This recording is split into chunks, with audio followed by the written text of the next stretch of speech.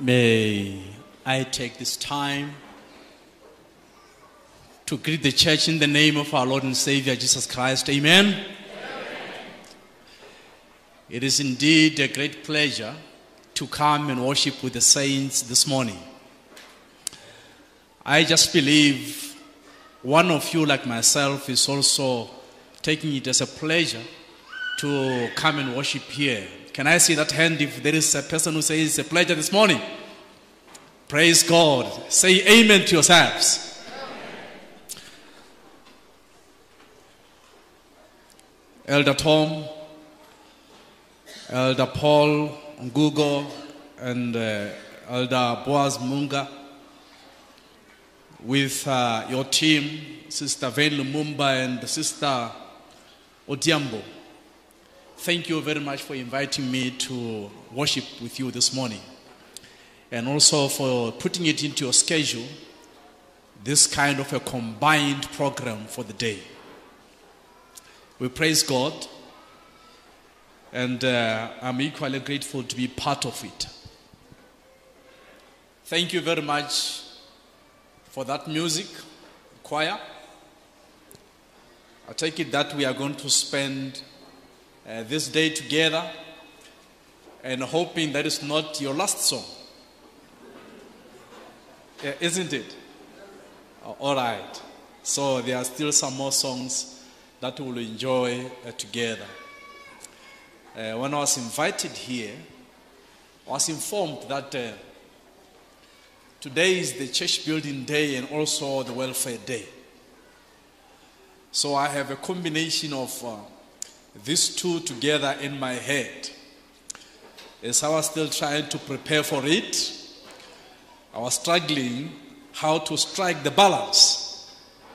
How do I do the balance to influence God's children in one way or the other? It's not like the two programs are not in no. But you see, when you provide a message, you do not need to stretch two emphasis at the same time. I hope where you are seated, you will continue praying for me so that the Lord may speak so very well to each one of us this morning. The text has been read, and I would like to read it once again. 1 Samuel 17, verse 32. Then David said to Saul, "Let no man's heart fail because of him. Your servant will go and fight with this Philistine." That is our text.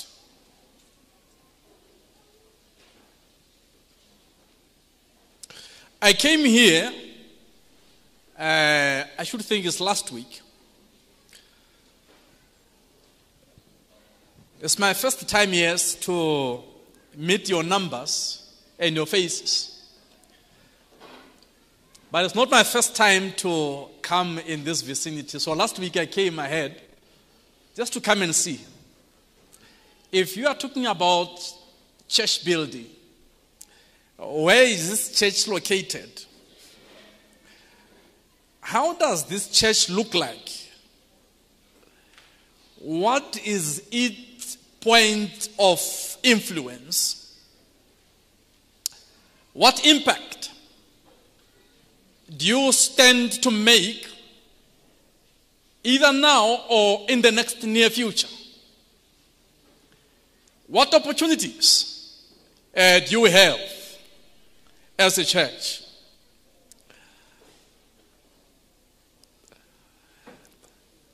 So the topic of my sermon says,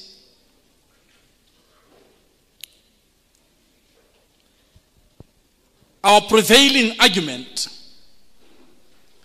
Our prevailing argument. If you watch two teams debating, at the end of the day, you have an ultimate choice that one team is going to win the debate that moment. The same thing comes on daily basis. For some of you that may not know that the great controversy takes place daily. What did I say? It takes place daily. And the great controversy between good and evil is all about who wins the day per day. Who walks away with the influence upon men and women who are living on the surface of the earth? Who at the end of the day will paint a good picture that will be favorite to him, either Satan or Jesus Christ, our Lord and Savior? Who will have a day? Who will go with the lion's share home? May I let you know that the great controversy doesn't start in our generation. The great controversy started before we were born. So many generations, even before our world was created, the great controversy was there. So it's older than each one of us. But in each and every generation of human's existence, Christ has always counted upon the people who will serve as his agents to win the day on his behalf. Not only has he chosen a group of people in each generation, he has installed the mighty Spirit of God to move upon the hearts of the people. As we will be going through the text and discuss this morning, I hope you will pray that God may continually move upon our hearts and move upon the hearts of the people in the city. So as I came here, I noticed that you are in the center of this city, Nairobi. And I wondered, what's the membership of this local church? And what is the membership of all the churches in Nairobi? I wish to know how much influence does Seventh-day Adventist Church have in this mighty city. And that will be by the numbers of the churches and numbers of the membership total together in this entire city. And not only end there, it will be by per influence of each and every member on daily basis, not only on the Sabbath. What influence do each member give in the air, wherever we are and wherever we are functioning? What influence do we cast? I'm made to know that is Newlife SDA Church is probably the second or the first, is the largest church in Nairobi. So the leaders do not know whether it is the first or is the second, but they keep on changing. Sometimes you are the largest, sometimes you are the second. So in my view, you are standing at a very good strategic point. I hope it is not just by numbers.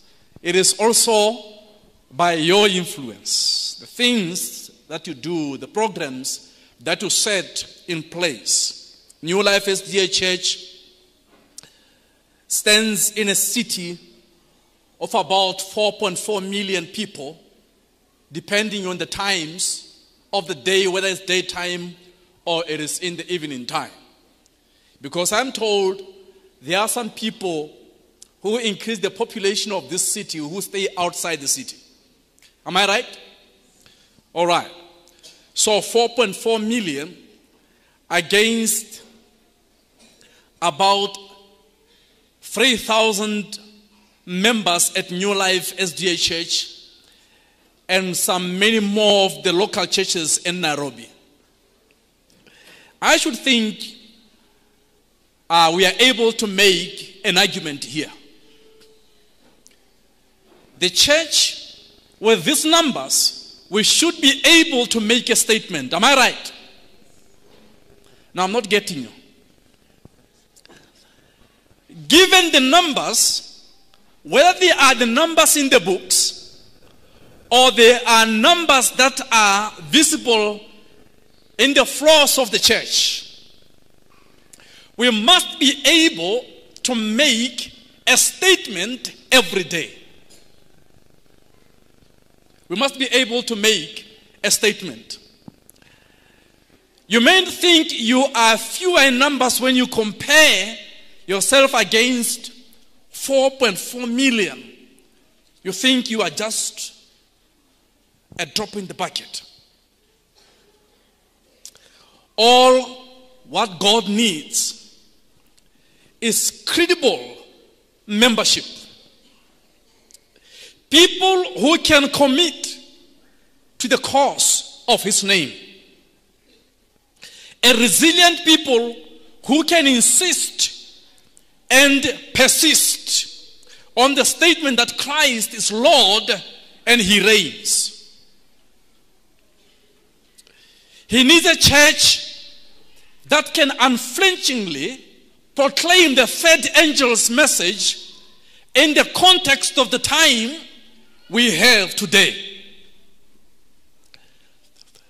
Christ needs a generation of the Seventh-day Adventists that do know how to carry His narrative per day. Notice that I'm emphasizing per day. A church that is able to carry the narrative of Jesus per day. In the great controversy, Satan has also created his narrative, and he has scheduled it, categorized it per capita. He has people that he has employed on the ground to run his narrative in the minds of the people. But does Jesus have the people that can drive his narrative on daily basis? When they wake up in the morning, they have a scheduled narrative to drive. Do we have those people at Newlife SDA Church? As we engage this morning, I would like us to engage with the story of David and Goliath. I've chosen the story David and Goliath in chapter 17 of 1 Samuel because of the numerical ratios. The church vis-a-vis the population of the city itself. The infrastructural visibility vis-a-vis the high-rising towers behind us here.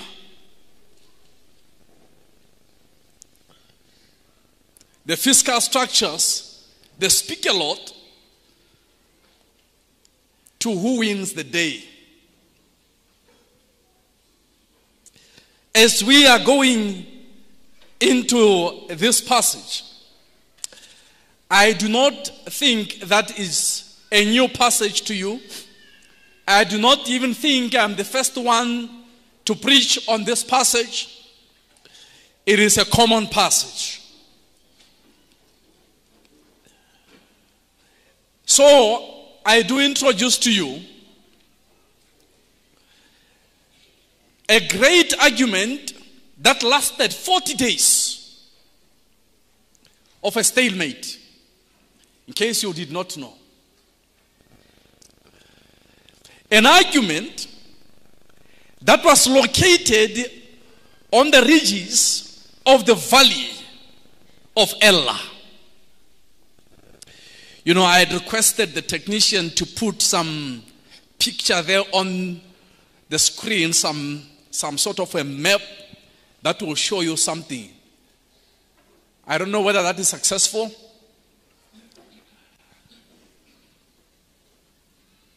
Unfortunately, where I'm standing, I can't see a screen facing me that is on. If it is quite a difficult job, dear technician, just signal to me. I can just continue. Okay, I continue. It will come. So if you read the first verse of chapter 17, the Bible says, now the Philistines gathered their armies together to battle, and were gathered at Soko, which belongs to Judah. They encamped between Soko and Azekah in Ephes Damim. Now the very first mention of the nation in this chapter are the Philistines. You would expect that because the Bible talks about the Hebrew people, they are the first ones to be mentioned. Here the Bible mentions the Philistines. The Philistines are the ones that are gathered for battle. The location that is mentioned here, it is around the city of Soko. And the Bible says the city of Soko belonged to Judah. The enemies, in other words, had come too close to the borders of Judah. They had even entered the territories beyond their sphere of influence. They are grabbing on the influence of the children of God. And they are ready and arrayed for battle to take over their territory. Those are the Philistines. They were not small people. They were not easily intimidated. They were pushing their own assigned agenda for the day. They were responsible. They were on duty. And they meant it. They were prepared for war. They didn't come unprepared. Don't miscalculate the Philistines here. They were prepared for the day. They were well armed and they knew their strategic points. They didn't have to call for war when they were in Philistine territory. No. For them to make a war, they came into the territory of Judah, Soko, and they chose best places. By coming to the valley of Elah, they stood somewhere on top of the ridge on the horizon by numbers. And we are told that the children of Judah were also there. Verse 2. And Saul and men of Israel were gathered together. And they encamped in the valley of Elah and drew up in battle array against the Philistines. The Philistines stood on a mountain on one side, and Israel stood on a mountain on the other side, with a valley between them. Do you have the picture now? The Philistines are on the other side of the valley. The Israelites with Saul are on the side of the valley. And between them, it's a very good valley that has a very good base. And according to their intentions, they thought to make this valley a mass grave for the Israelites that day. That's why I'm saying they were prepared for an encounter. Anyone who would descend the valley would become a victim of a circumstance for the day. He will have to pay the price by his life. But they had to start it in a strategic way. Now, Philistines were a great people. Yes, Elder.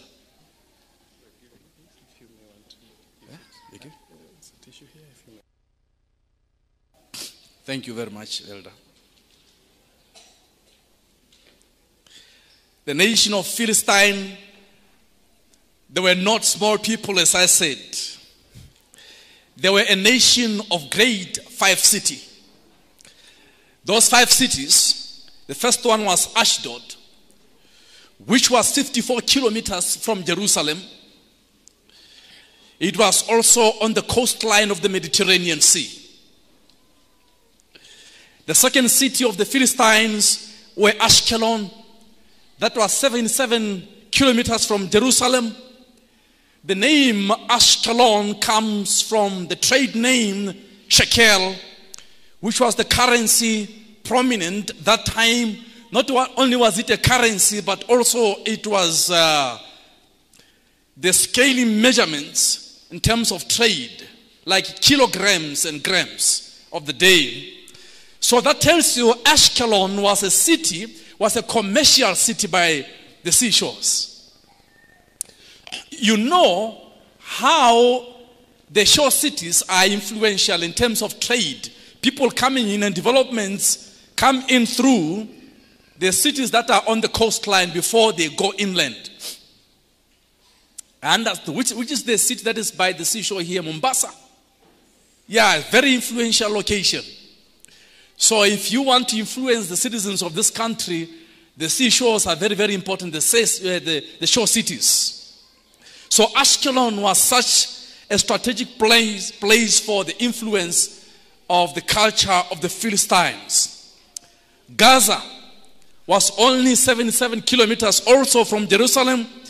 We are told was on a hill rising 60 meters above the floor of the valley. And between this Gaza and the sea were rising sand dunes.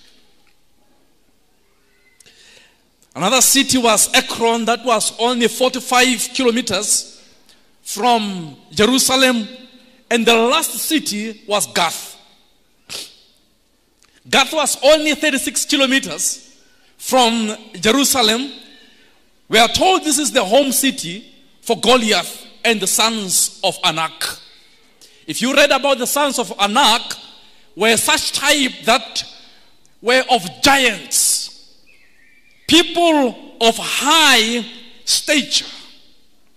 This is the place where Samson met his death. They were not small people. These were type of the Canaanites that intimidated the 12 spies that spied the land of Canaan from the Hebrew side. These are the people, by just their looks, they had to change the narrative of the spies. Do you see, there are some people whom when you look at them, they don't have to say anything, but they change how you are to say anything from your mouth. They take care of your tongue. The tongue is inside you. The brain is inside your scalp. But by their physique, they are in charge. So we are told when the 12 spies, after seeing this intimidating stature of people, instead of talking about the power of the living God, they started talking about how tall those people were like. These were sons of Anak, the remnants of those that were still existing.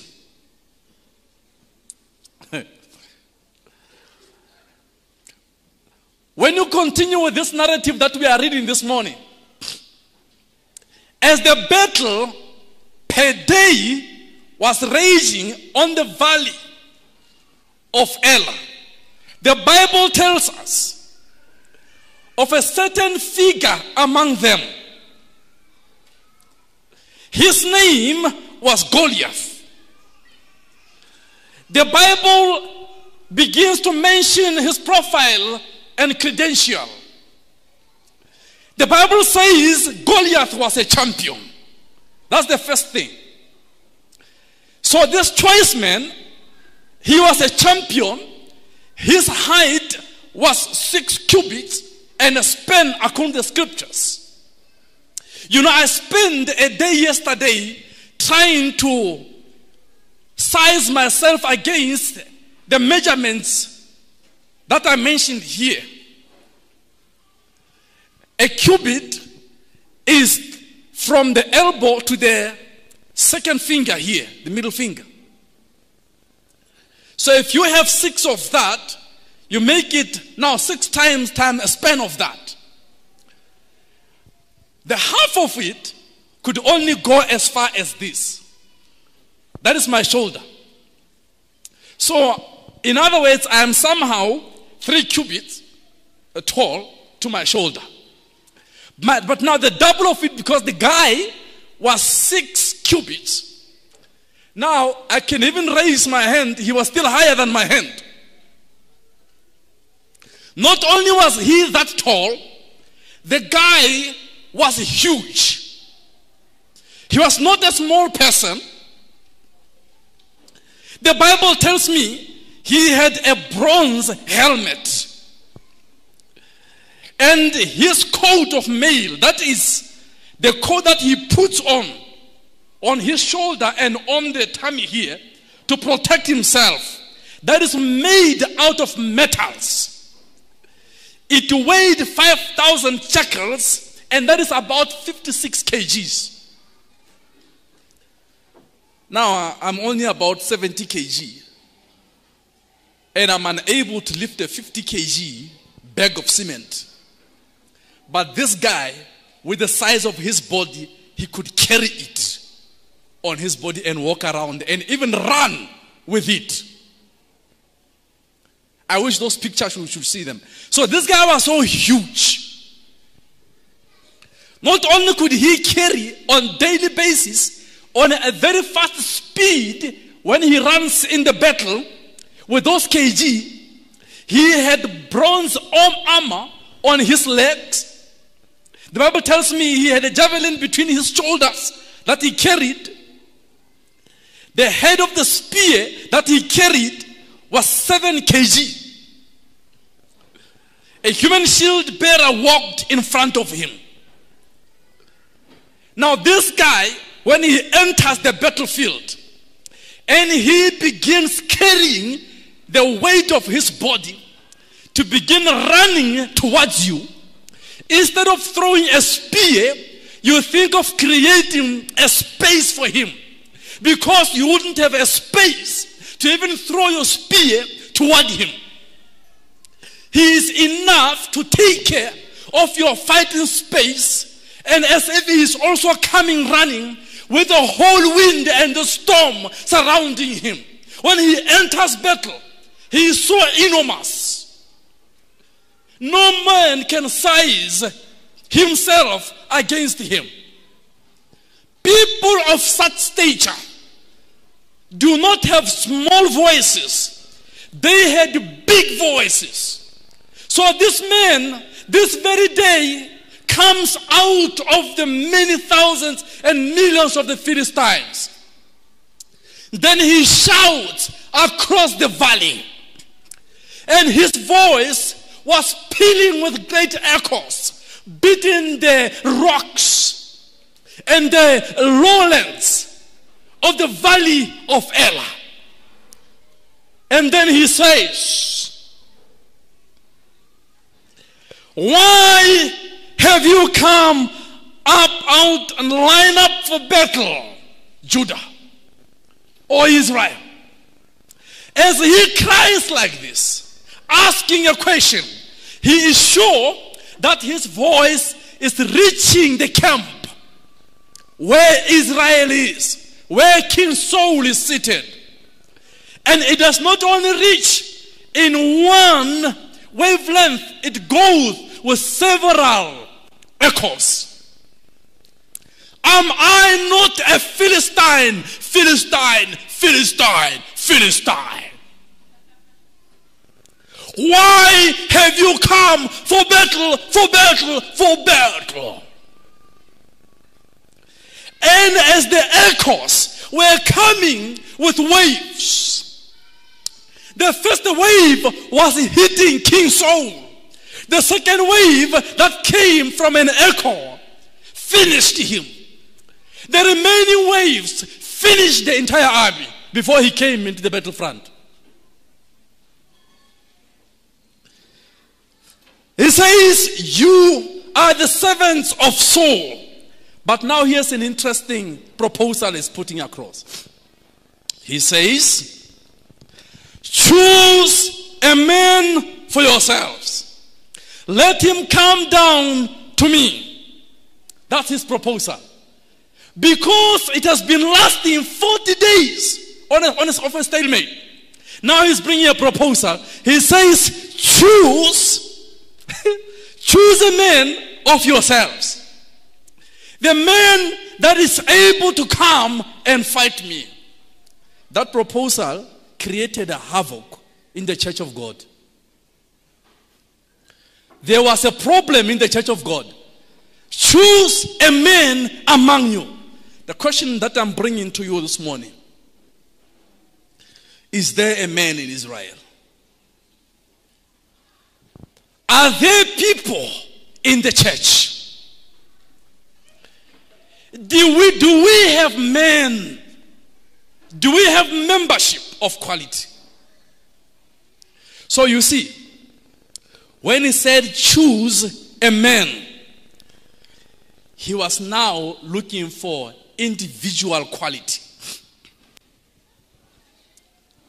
He was now looking for one single heart. Now he knew that he was a Philistine and the king of Israel is Saul. I have mentioned to you the physical stature of Goliath. But now as he said this, he had King Saul in mind. When you read 1 Samuel chapter 9 verse 2, the Bible tells you how Saul was chosen to be a king. The Bible tells you that Saul was a choice man. Did you hear that? According to the version that I read, Saul was a what? Was a choice man among the people. It tells us Saul was taller than any of the people of his nation. Do you see him somehow meeting Goliath? Somehow also he was what? He was taller. The Bible tells us not only was he taller, Saul was handsome. You see, there are people in the church that are well built and they are very handsome. I'm not here for family life, dear ladies. But I almost got tempted to take a detour. There are people, men of God, who are very clean, whom God washed drugs from their veins, whom God cleaned their teeth and bath every day, who eat so very well, who do understand the health principles, how they should influence. So you have no excuse to go and look for one outside. Saul was a handsome man, well trained in the battlefield. As he stood above the masses, he stood head tall above them. He met all the credentials that were physical, which could make him a king. But on the spiritual side, the Bible tells us Samuel sought for his attention and sent away the servants and remained to anoint King Saul. He was anointed a commander over his people in verse 16. So much that the Spirit of God came upon him. The Bible tells that he prophesied among the prophets. You see, that is King Saul. So when Goliath was shouting over the valley valley of Elah, he had a soul in mind, because that's the greatest man in the nation. But there was something that had changed Saul to meet his opponent on the other side.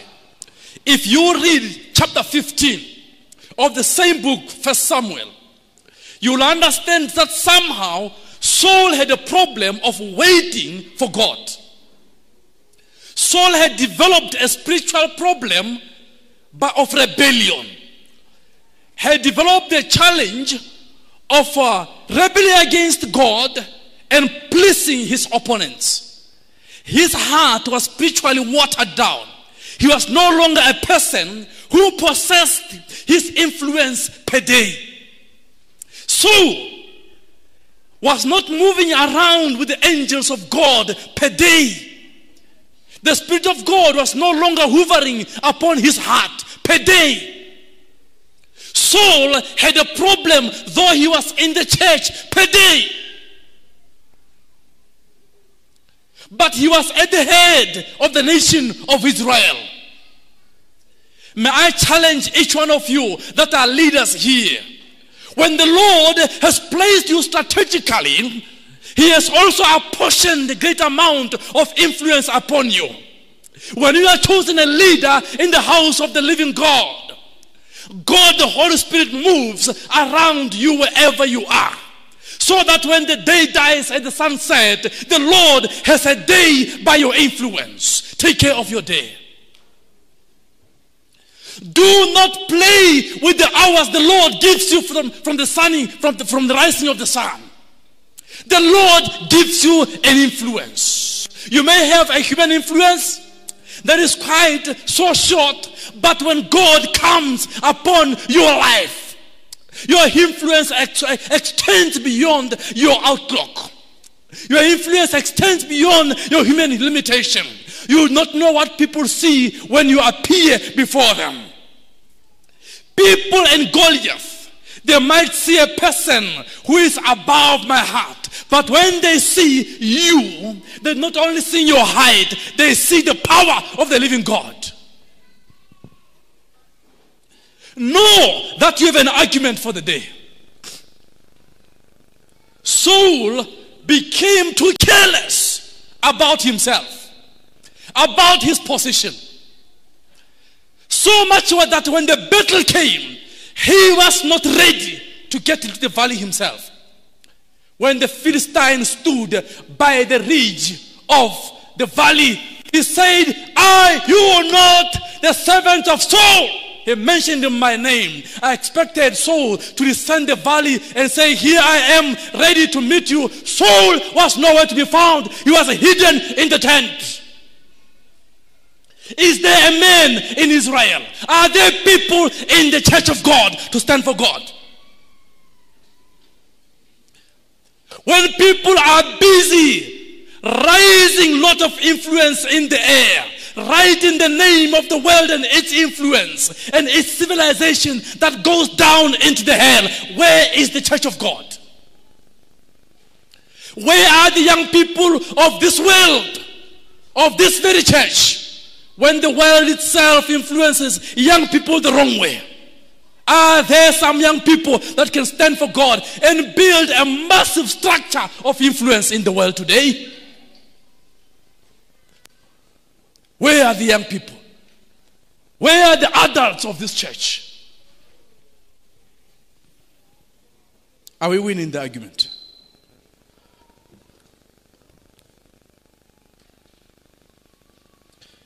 Time is running out on me.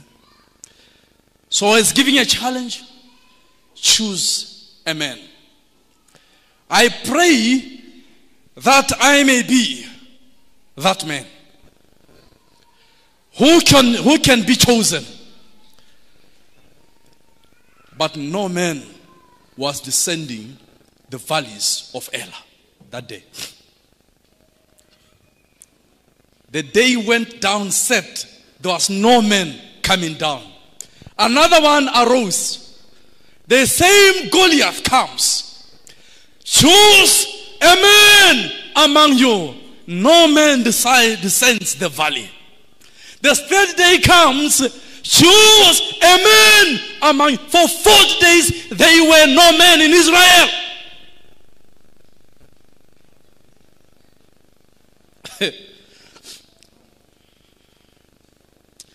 Brothers and sisters, the word choose means select. That's what he meant. Not only select, the word there also means examine before you select. Check the one that can meet my standards. So the battle proposer, which Goliath challenged God's children with, was based on quality. He said, I want quality. So Goliath was sure of his intimidating physique. But you see, he was not sure of the quality of the heart of the people that can be intimidated by his physique. He knew so very well that he could make a statement by the way he looks. He knew that he had a day for 40 days. And he knew that at least up to 35 days, God of Israel has been insulted. And he knew that the nation of Israel has been defied. When he shouted to say, I defy the armies of Israel, the word that he uses there is pulling down. Are you there with me? Are you there with me? Wake up. Are you there with me? The word that he uses there, defy, is pulling down. In other words, I am shouting to pull down the influence of the armies of Israel. He's putting down the armies of Israel. Just by shouting when he said, I defy. Choose a man. But Saul had a problem. Look at his response. Not only did Saul hide inside the tent, Saul shrinked at the demands of responsibility and commitment. When duty called, when there was a lot of expenses that were required from him, he shrank inside the tent. I think we must be a church in the end time that is willing to spend and also to be spent. May I repeat that? We must be a church that is willing to spend and also be spent. God does not only have a resource that he has provided surrounding our stay here on earth, but God owns you as the first primary resource. We'll talk about it in the afternoon briefly. God's first resource is myself. Before he can spend gold and silver and animals that he has given under our possession, God at least is sure of one person. And that's you, whom he has redeemed by the blood of his son. He's sure of that one. But when duty called for Saul, for him to be spent, no longer his money, no longer treasurers in the palace, but himself, to descend the valley, he thought of his wives, he thought of his sons, he thought of the wealth that he had. Could you be thinking the same way? That when God calls you for duty, when God calls for your life and energy to be spent, you think about your children, you think about your family members, you think about your people, you think about your influence elsewhere. Friends, we have no influence in this world when our influence cannot be expended in the house of the living God. If you didn't know, the time is running out for the world. The clock of judgment is fast ticking down. They have no time in the world. But we have been given a little time to influence. When God says, choose a man through the mouth of Goliath, he meant you, yourself. You are the man. I mean, yes. You are the man. Do not raise an excuse. Do not look at your neighbor. You are the man. God is looking for you. But you see, as he freezed, children of Israel also freezed. At that very time when there was no man in Israel. Praise God. The Bible tells me a shepherd boy was sent by his father. When there was a stalemate in the valleys of Elah, Goliath for 40 days was taking on an argument with Israel. A shepherd boy left the flock. He also went to the battlefront. And when he brought food, he heard the pealing voice, the echoes, the daily echoes that were intimidating of Goliath. He asked the question, what is this I'm hearing? What is this? Somebody seems to be insulting our nation, is insulting our God. What is happening? He started asking people that were closer to him. They started explaining to him. Then his brothers, Eliab, Shammah and the other one, hey, you boy, what are you looking for here?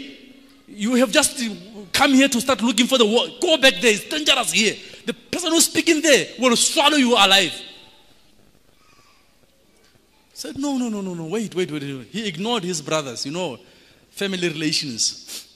Even when elder brothers sometimes try to give a warning, there are some people who say, no, let me listen to somebody else. So he asked from other people. They told him, if anyone will kill this Philistine, the king promised that he'll be given a wife to marry and great fortunes. So he made a proposal also. The proposal this time around does not end on the other side of the valley. It has met its own recipient in particular, and he has arrived. The son of Jesse, David, the future king of Israel, has arrived. He's not putting on an armor. He's not carrying a spear, but he's carrying the heart of the living God. He is now in the campsite. And when he came, he looked for the king. He said, I'm looking for a king.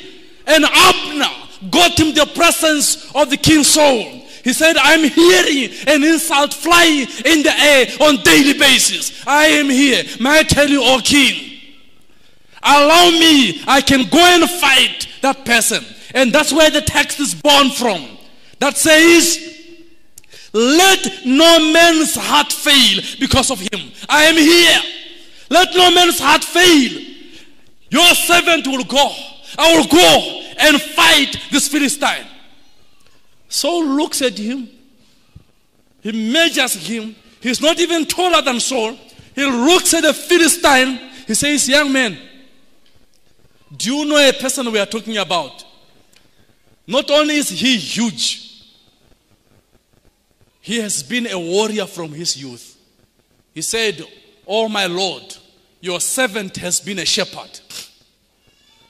And I have killed both a lion and a bear with my hands. He said, oh king, when the bear got a lamb from my flock, I would myself, not anybody else, I would myself go and get it. Do you hear what David is saying? David is saying, I will myself, before I even kill it, I will go and get the lamb. I have a courage to meet that kind of a lion that is making noise on the valley. And if the lion would want to charge at me, I would get it myself with my own hands and kill it. And so it has happened also to a lion and to the bear. If you give me a chance, O king, I can meet that Philistine. I have what it takes. I have God. I have the heart that God has prepared to meet that Philistine on the valley. So he made his proposal, his statement clear, his profile so clean, which the nation of Israel, no, the commanders didn't know. He said, I made it clear here. Give me a job. I'm ready to deliver today in the name of the Lord. Give it to me. Now, at this time, King Saul makes a mistake. He takes his heavy armor and places it on the young man. He says, go and fight. Do you know what that meant? This is what that meant.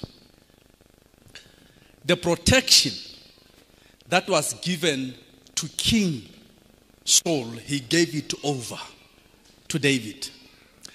King Saul did not know it is at this time that he is wearing off his kingship and giving it over to the young man. He did not know that this is the time when he is removing his dignity and glory in the nation, giving it over to the young man. That was a symbolic way of removing kingship from himself and over to the next king. While he was doing this, it was out of frustration and fear of the circumstance. He gave it over.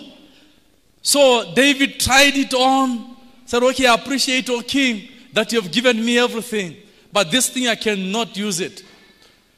May I put it aside? Let me descend the valley by myself. The young man descended the valley. You know the story so very well. He chose 5 smooth stones and put them in his bag. And as he met the champion on the other side, they started exchanging the first words. As he was busy insulting on the other side, he said, by the name of the Lord that you have insulted, I'm going to cut your head from your body. That very lips that are insulting God will be cut from your body. Today, not tomorrow, not next 40 days. Today, you will be the flesh for the birds of the air. So this provocative exchange started to make King Goliath, this champion Goliath to come closer, and with his huge body, and looking at that one, the very first throw was from the shepherd boy. It was strong enough to make an impact. The very first shot was enough to take care of the day. He was in charge. As the stone was flying, whizzing through the air, the Spirit of the living God descended upon the moving stone. It was no longer a stone that was moving. It was the hand of the living God. As it was flying, it sank in the forehead of a giant. And all of a sudden, the huge stature and the argument of the Philistine fell like a mountain.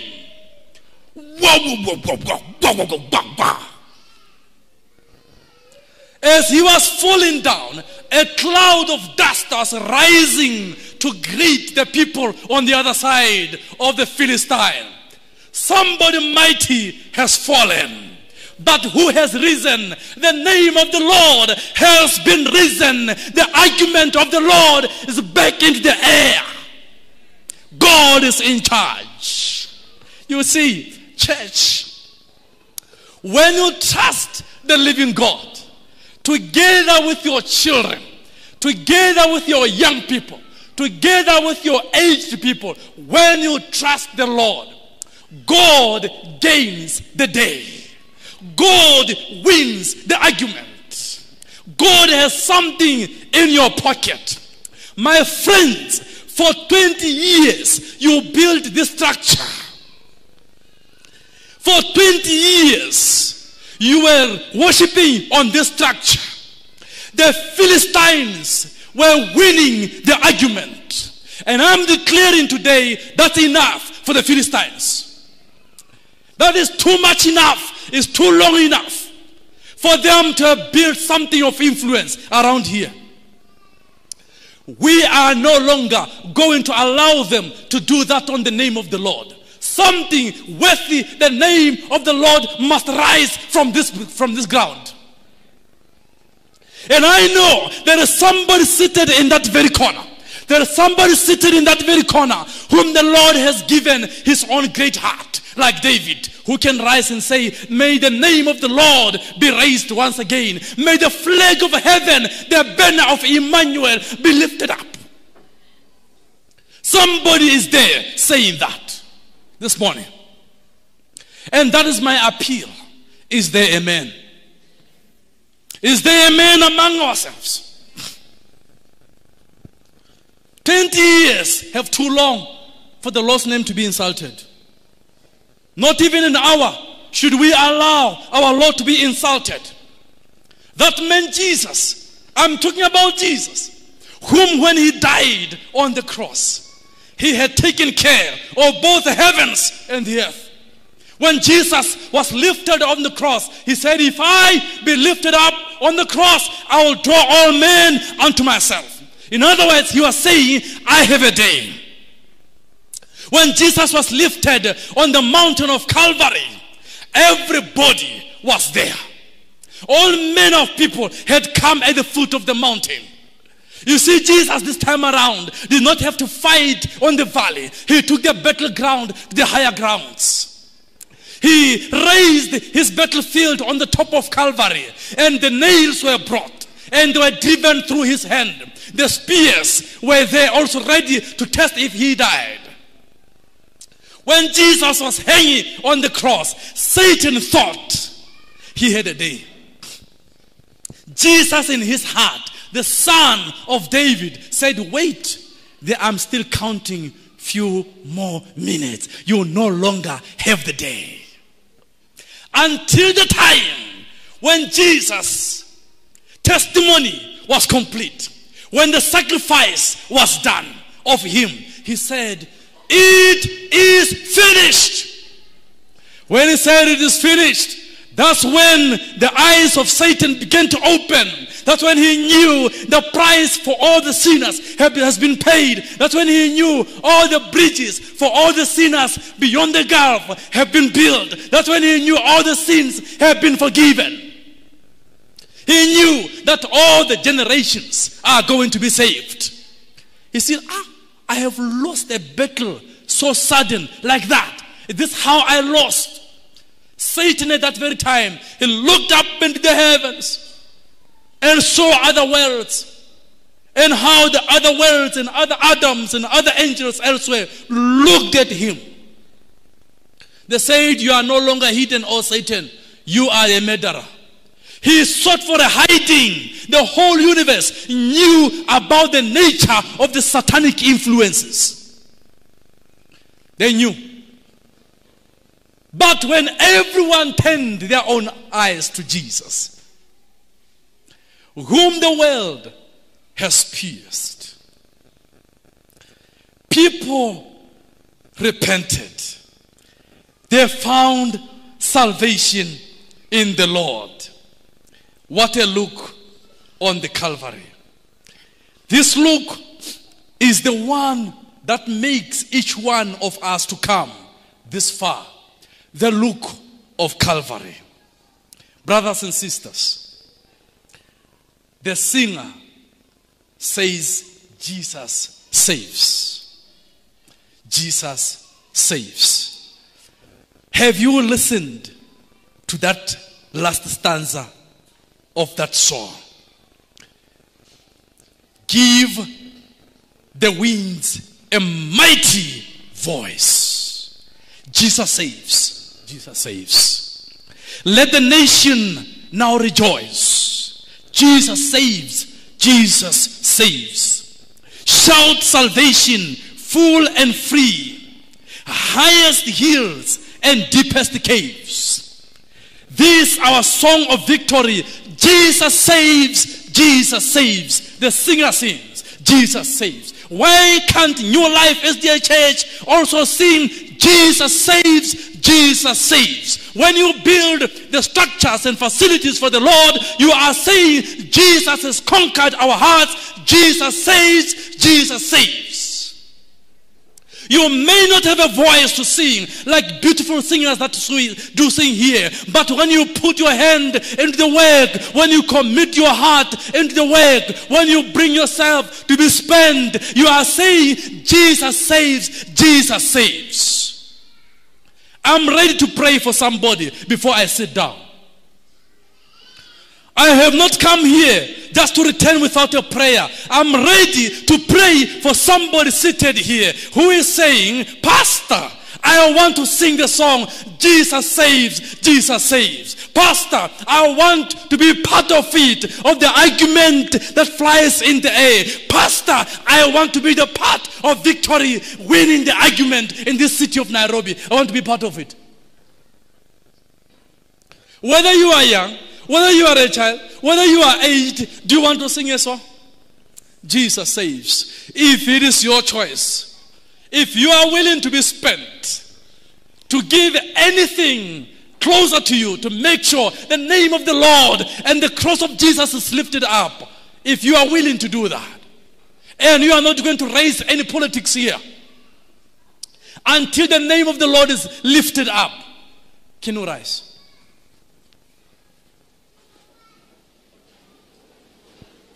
If you are unwilling and you are sure that you are going to be troubled financially, you are going to be troubled physically and with your influence, and you don't want to give that, please, you can just be seated. Nobody forces you here.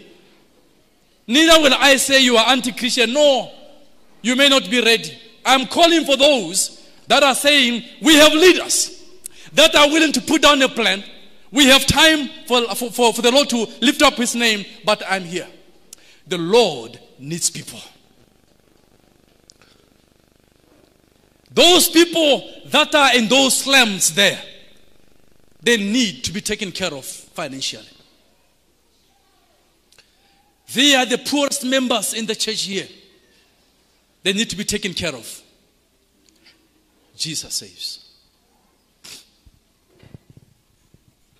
Now that you are standing, let us close our eyes and pray. Our Heavenly Father,